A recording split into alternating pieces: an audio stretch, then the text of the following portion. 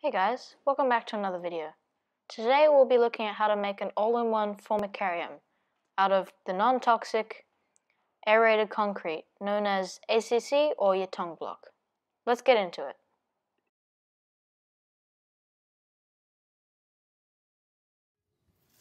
So step 1 is to measure out the dimensions of your container or aquarium that you're going to be using onto the tongue block or ACC.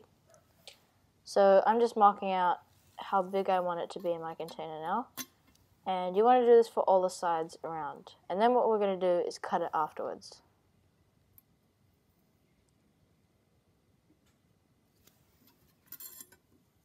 Okay, so now what we're going to be doing is cutting the block. So I'm going to be cutting along the line, and I'm going to cut this down to what I want it to be.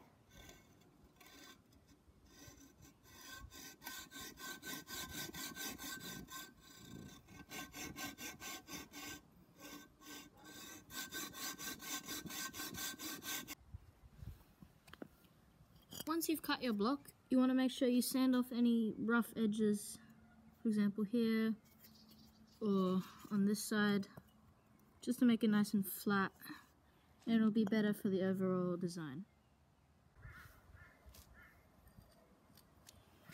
Once you're done sanding, you want to draw your actual nest onto the main brick. So I'm going to do that right now.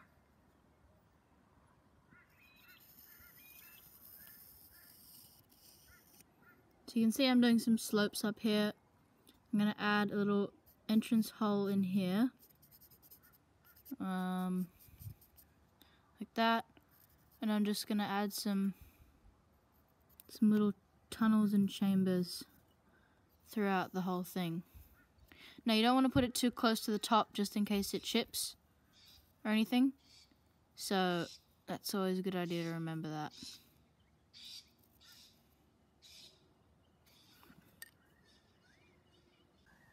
Once you've sketched a rough idea of what you want the nest to look like, it's time to start carving everything out. So after marking your nest out, I've grabbed out my power tool, right?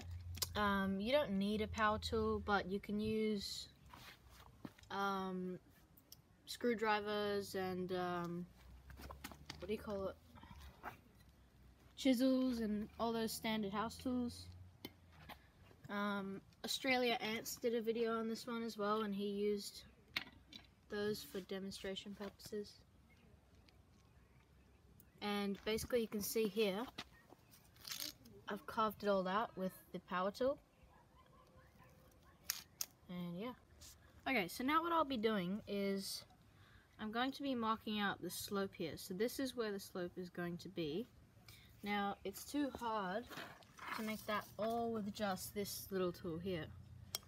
So what I'm going to do is I'm going to basically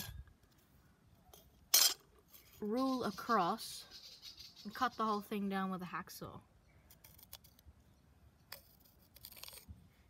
Just like that. So after cutting the rough edges off, you now want to sand it off to make it nice and smooth.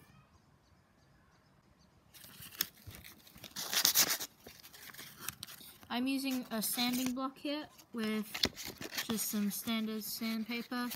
Doesn't have to be too rough because this stuff's really easy to break down, so yeah.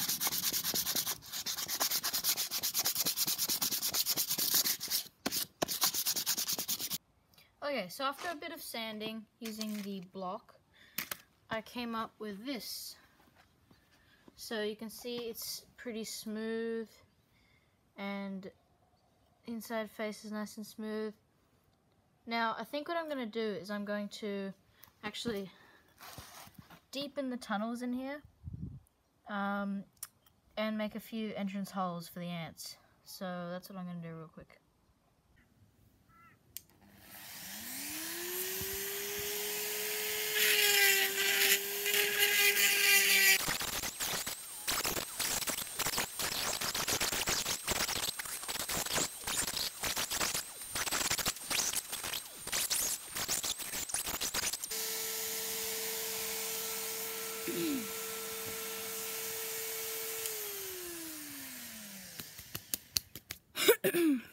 Okay, so I've carved out the tunnels quite a bit deeper now, and the side one too. So what I'm going to be doing now is going to drill a hole through the top that goes in to the nest. So let's do that.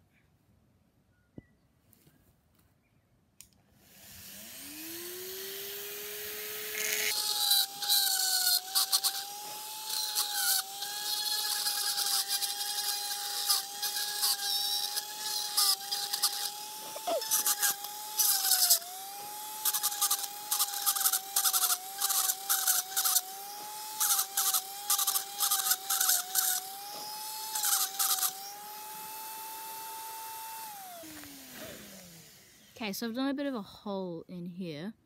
That way I can access it from the top up here. So now I've got the drill. Now the drill is a little bit big, but it's good because I'll be able to do it for any ant size, because I'm not 100% sure on what ants I'll be keeping. So yeah, let's do this.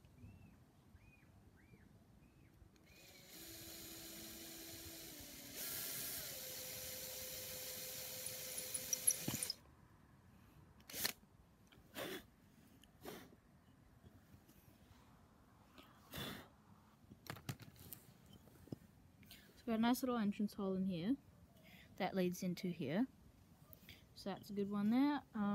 Let's do one in here.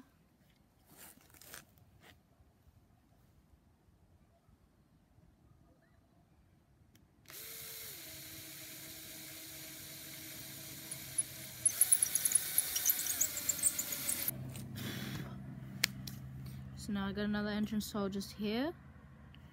It comes through the top there, so you got two there. And I think that should be good. Now I'm going to add a couple hydration holes. So I'm going to change to a really small drill tip here for the hydration ports. Now I think what I'm going to do is just going to hydrate both sides of the nest. So if I go down this way, like this,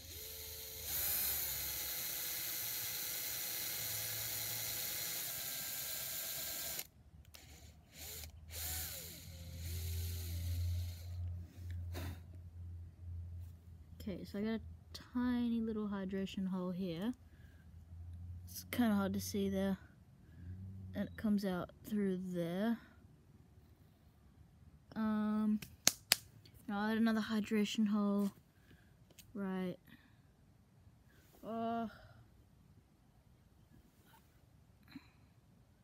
right here, I guess.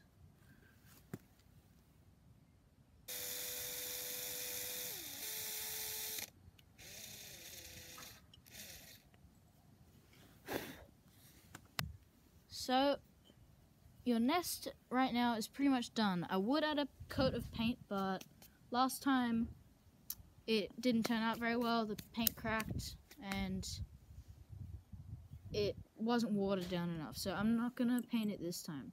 So the last thing you probably want to do is just get all the dust off this. Okay, the leaf blower did seem to do the trick pretty nicely. I think I'll still vacuum a bit of it off, because you can see I'm still getting a bit of white on my fingers. So I'm going to do that real quick. But basically, what we're going to be doing after this is we're going to be moving it into your tub or aquarium or whatever you're going to be using. Okay, so I've just vacuumed it with the Dyson vacuum. And now what we're going to be doing is gluing this to the bottom so it sits up nice and flush against here. So let's do that. So now the hot glue gun's all heated up, and I'm going to be gluing this to the bottom. So I'll see you when I've done that. Okay, so I've hot glued everything in place here. You can see it goes all the way along. I decided not to put it on the bottom because this stuff's so dusty. Like, even with the vacuum, I still get stuff on my hands. And I tested it with these pieces here, put the hot glue between them, and the hot glue just peeled right off. because it was so dusty. So this one I got the dust off quite a bit already, but I still wanted to be sure. So I put it all along the edge, and you can see this still holds very well. It doesn't come off. Now, the last step here is to decorate your formicarium. So I'll be getting some mulch and dirt from over there, and yeah, that's about it. So now that I've put the substrate in, you can see the final result here. It's really nice. It's got great slopey hill, and it's got the dirt, couple plants, and yeah.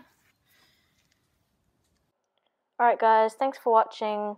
Please leave a like and subscribe and comment down below. And don't forget to turn on the notification bell so you get any alerts whenever we post a new video. And I'll see you next time.